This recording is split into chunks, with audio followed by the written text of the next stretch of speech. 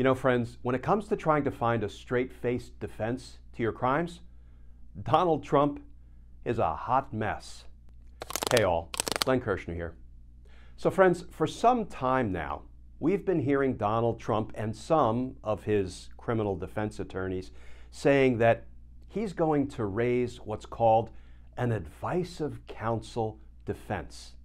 In other words, that's Donald Trump claiming that, well, you know, if I did anything wrong on and around January 6th, I was relying on the advice of counsel. Yeah, that's the ticket. My attorneys told me I could do it. They said it's all good.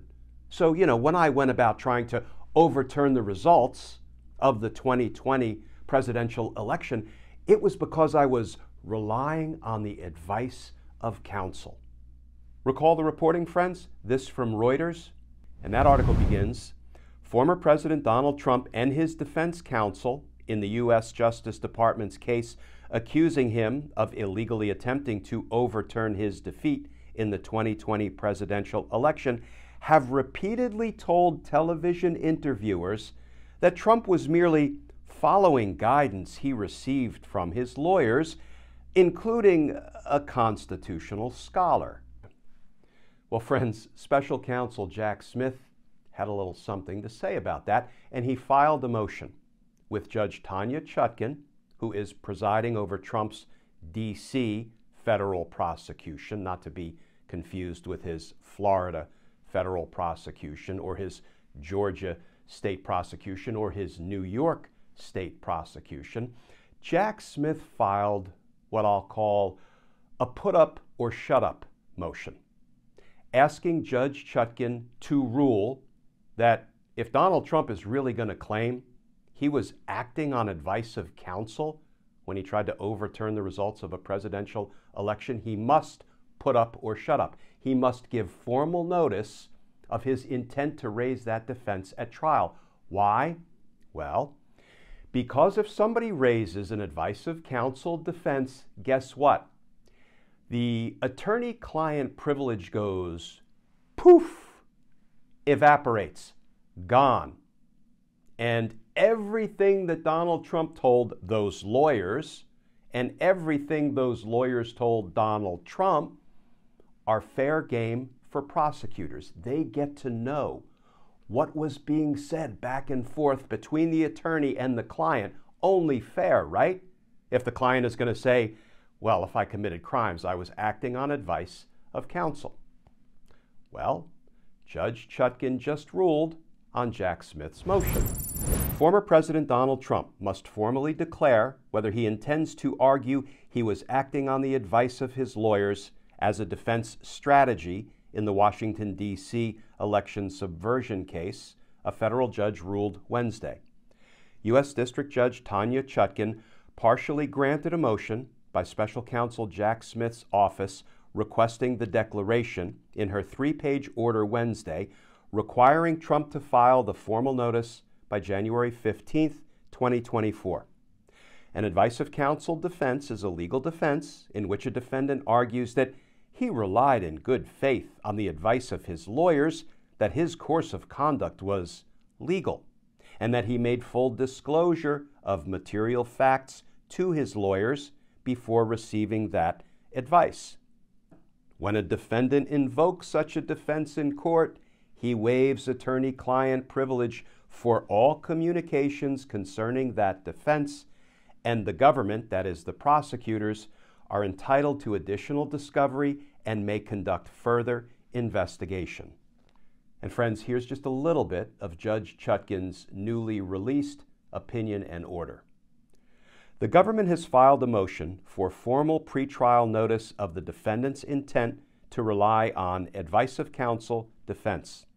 The advice of counsel defense requires a defendant to introduce evidence that, 1, he relied in good faith on the counsel's advice that his course of conduct was legal, and 2, he made full disclosure of all material facts to his attorney before receiving the advice at issue. By invoking the defense, the defendant waives attorney-client privilege and must therefore disclose to the government, to the prosecutors, 1, all communications or evidence the defendant intends to rely on to establish the defense, and 2, any otherwise privileged communications the defendant does not intend to use at trial, but that are relevant to proving or undermining it being the advice of counsel defense. And in granting Jack Smith's motion in part, the judge goes on to say, if defendant, Trump, does provide affirmative notice of that intent, he must also provide the required discovery to the government, the prosecutors, at that time.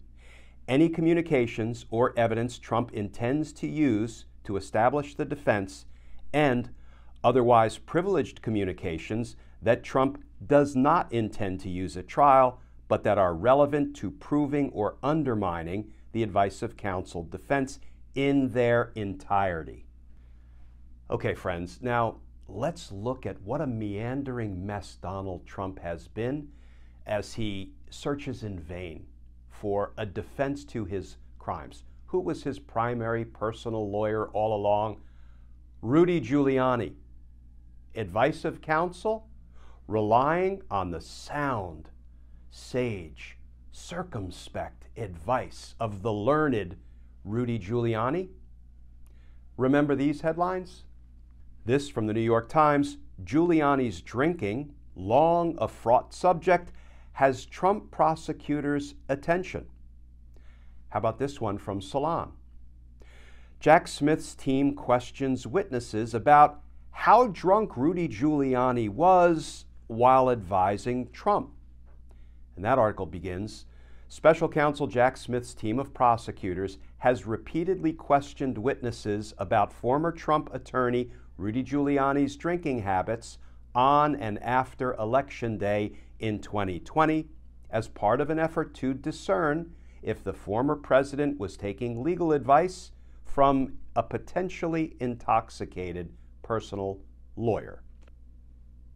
And that article reads in part, Special Counsel Jack Smith's team of prosecutors has repeatedly questioned witnesses about former Trump attorney Rudy Giuliani's drinking habits on and after Election Day in 2020 as part of an effort to discern if the former president was taking legal advice from a potentially intoxicated personal lawyer.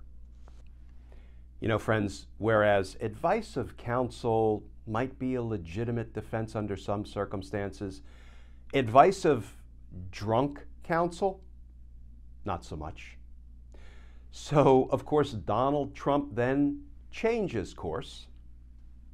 Trump says it was his decision to persist with 2020 election challenges. And that Reuters article begins, former U.S. President Donald Trump said he dismissed the views of his own lawyers in continuing to challenge his 2020 defeat because he did not respect them, saying in an interview aired on Sunday that he made up his own mind that the election had been rigged, a false claim that he continues to make. Trump, the front-runner for the Republican nomination to take on Democratic President Joe Biden in the 2024 election, is now facing 4 concurrent criminal prosecutions, including 2 involving his attempts to overturn his 2020 loss to Biden. Quote, "It was my decision," Trump told NBC's Meet the Press program, that the election was rigged against him, adding that he relied heavily upon his own instincts in coming to that conclusion. Trump has continued to make false claims that the election was stolen from him through widespread voter fraud. Okay, friends, consistency has never been Donald Trump's strong suit, but in a fairly short period of time, he went from saying, I'm going to raise an advice of counsel defense, which quickly devolved into, well, maybe I'm going to raise an advice of drunk counsel defense. And then more recently, he said publicly, I'm going to raise an advice of my own instincts defense. You know, I kind of like that one best. You know why? Because his instincts are criminal. And friends, let's finish with this. Let's put an exclamation point on just how bad Donald Trump's advice of counsel claim is. Remember who the lawyers were that were, surrounding Donald Trump, advising Donald Trump after he lost the 2020 election? They were all scheming and conniving, trying to come up with ways to overturn the election's results, deny Joe Biden his rightful win. Of course, his actual lawyer, Rudy Giuliani, but there were all these other characters like Sidney Powell and John Eastman and Kenneth Chesebro and perhaps others. Well, here's the problem with Donald Trump's advice of counsel claim. All of these people I just named, they're not really Donald Trump's lawyers, but you know what they are? They're his criminal associates. They're his co-conspirators. They're actually his charged co-defendants in the Georgia State RICO prosecution. He wasn't taking advice from these people, legal advice, legitimate legal advice. He was conspiring with them to commit crimes, to overturn a free and fair presidential election. He was conspiring with them to commit crimes, to override the will of the American voters. And you know what is probably the poorest defense of all? It's the advice of co-conspirators defense. That's even worse than the advice of drunk counsel defense. It's even worse than the advice of my own instincts defense. The advice of my criminal associates, my co-conspirators, my partners in crime, my charged co-defendants. You know, friends, I've said it before and I'll say it again because I believe it to my core. Once the prosecution is up and running and the case in federal court in Washington, D.C. is being tried to 12 people sitting in a jury box as the conscience of the community, based even just on the publicly available evidence, that jury will convict Donald Trump so fast it will make his head spin.